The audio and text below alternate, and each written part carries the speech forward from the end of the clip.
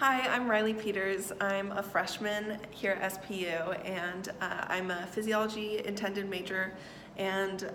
I plan to go to med school after I graduate. And what really got me into this path that's like set me towards med school and hopefully becoming a doctor, it all really began when I was 7 and I first began going on missions trips to an orphanage in Chiapas, Mexico. And I just like fell in love with the people there and the kids in the orphanage and just the place and everything about it.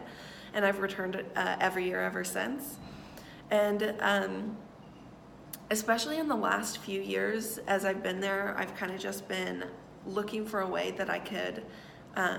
meet these people where they're at and provide help in a way that's like tangible and not just,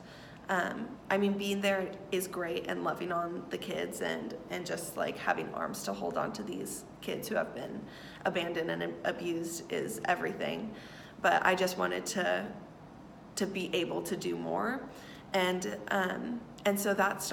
got me into looking into medicine specifically. And as I became more and more attached to the idea of becoming a doctor, I really became aware of the avenues that this would open up for me, with opportunities to not only provide tangible help to the kids I love and know in Mexico, but also in my local community, and really just help the community and individuals who have been, especially those who have been neglected or mistreated and abandoned. So that's what really got me into medicine. And and as I've like learned more about it, just there's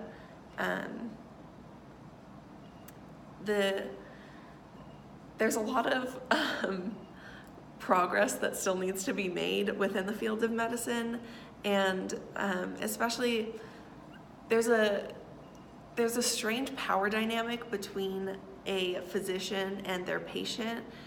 It should be like a partnership where they come together and they're working in partnership towards the goal of benefiting the patient and bettering the patient's health. But that's often not the reality, because physicians are just like given this level of power by society, and they're just valued, which is important, but that makes it into an unequal power dynamic between the patient and the doctor. And I think that sometimes leads patients to be left behind, or like not understanding the medical care that they're receiving, not understanding why they're taking these medications, why they are following this course of treatment, and so on, and the potential implications of those, and they're just not receiving the best medical care possible because they're not being heard by their doctor isn't explaining things to them, they're not given the opportunity to tell their story to the doctors themselves, and that just creates there just needs to be more empathy provided by the doctor, where the doctors are meeting their patients where they're at, and I just want to be a part of that. And so